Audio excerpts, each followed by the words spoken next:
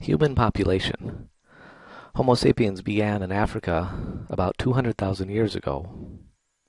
Our population may have been as low as 100,000 based on genetic differences found in modern humans.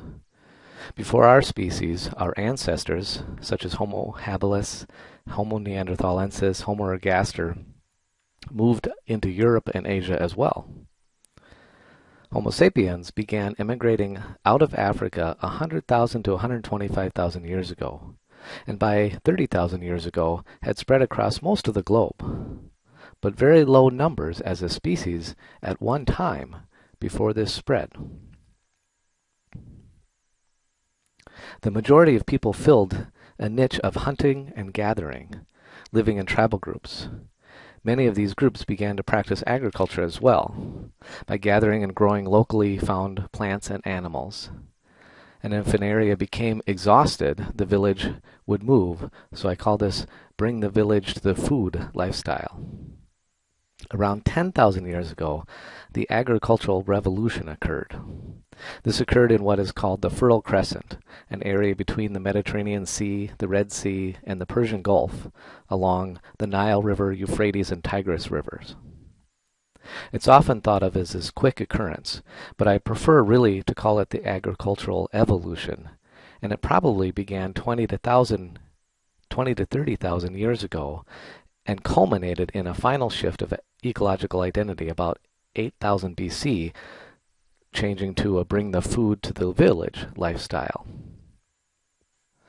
It is in the Fertile Crescent that this revolutionary practice really occurred and took hold, and instead of bringing the village to the food, those in this region over time began to grow crops from local grains such as wheat, barley, and rye, and cultivate them. They would choose and save seeds, water, and even selectively breed them, though they probably did this unwittingly. They also began to keep and raise and breed large beasts of burden, like oxen and horses. And they started to store food. And one ecological law that is always followed is that when you increase food, you increase the population. As the population rose, they then had the same choices all populations always have: emigrate, change niches, or die. They chose the former, to emigrate. And they began to spread. But this wasn't empty space. They spread into lands occupied by other people who were still bringing the village to the food. Those leaving the Fertile Crescent changed the rules.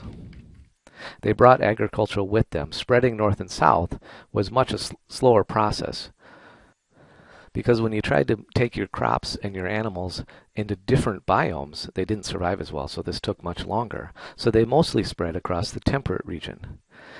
And this is the band across the globe that is best for their kind of agriculture. They could bring their seeds with them and plant them, and they would grow. They could bring their large animals for work and food as well, and they would survive in this habitat as well, because it was very similar to where they had evolved. This was usually then at the detriment of those living in those regions. In the 1800s, with the Industrial Revolution, those practicing the Western lifestyle began to transport themselves and their way of life and their goods throughout the globe. You can still see that we have an affinity to coastal regions, as this is still the predominant location of human populations. We can see on the map with the yellow representing what the Earth looks like from space at nighttime and what is lit up. As we got better at using fossil fuels to grow and transport ourselves and our food, and better at storing, our population began to expand exponentially. This really can be seen in the mid-20th century as we began the Green Revolution. This is not referring to environmentalism, but instead to the greening of the planet with crops, by the using of fossil fuels to run machinery and petroleum-based pesticides, herbicides, and fertilizers. Crop production exploded across the planet in acres and acres of monocultural farming.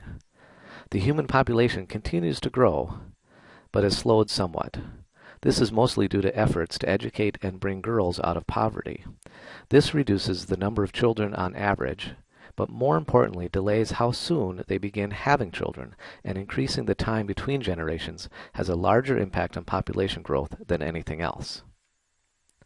From an ecological standpoint, we see examples after example that when a population exceeds its carrying capacity, with food being the only population control, they begin to experience a boom and bust population cycle. We see it in the bacteria in a petri dish and the moose on Isle Royale. A population will grow until it exhausts the ecosystem's ability to provide enough caloric energy for the population. Then most die due to starvation and disease. This allows the food source to recover, and they start the whole cycle again. This is easy to see in isolated island populations, since they can't emigrate away to get a better food source. Well, the Earth is an island. There's only so much sunlight to convert into chemical energy for food. So far, despite starvation in some ecosystems, as a whole, we have been able to produce enough caloric energy by converting ecosystems like grassland and forests into high-yield food crop sources. Even if we could turn the entire planet into farmland, which of course would be so lacking in diversity that the ecosystem would not survive, there has to be a limit to the amount of calories that can be grown. The Earth has a carrying capacity.